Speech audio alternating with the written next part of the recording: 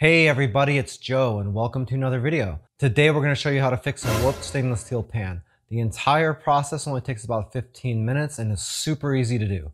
So you ready? Let's get into this. The first thing you want to do is go ahead and preheat your oven for 250 degrees. Keep in mind that when a pan warps, the metal in the pan is actually weakened.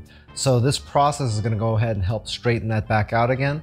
But the metal is compromised, so the chances of it warping again down the road are a lot higher. If you're using a pan on a gas range or exclusively in the oven, a lot of times you can get away with a pan that's a little bit warped.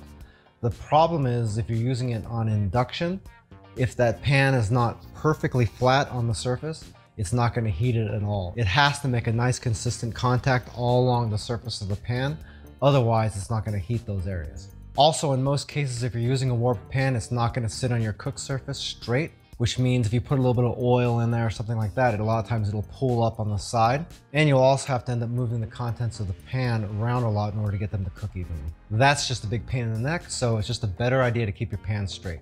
Okay, once your oven's heated up, just go ahead and throw that pan in there for about 5 minutes. Okay, once your pan is ready, go ahead and pull it out of the oven. Make sure you use an oven mitt because this thing is going to be really hot. Also be careful while you're working with it because this is going to be hot the entire time. Now we just got to bring the pan over to our work area.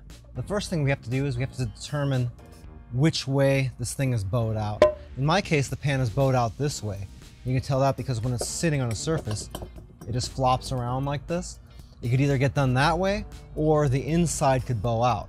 So basically we're going to be using some wood here and we're going to pound this thing back into shape while it's hot. So if it's concave, meaning this is bowed in like this, then we would want to protect the inside surface of the pan. So we'd put something in here, put this wood here, and we'd want to bang this back into shape this way and work our way around the pan. In our case, it's bowed out. So we're going to want to flip it upside down here. I've put some bricks underneath here to keep it up off the surface, and because my handles stick out just a little bit. And I'm just going to take this piece of wood here, which you can see is really flopping around as this thing is warped, and we're just going to want to work this around until we straighten this out. Hey, by the way, if this is your first time here and you want to learn some cool new recipes, get some great kitchen tips and tricks and all sorts of other kitchen related things, then start now by subscribing to the channel and clicking the notification bell so you never miss a thing. Okay, and once you've worked a little while, see, I got this wood back on here again, and you see it's not moving around at all when I do this.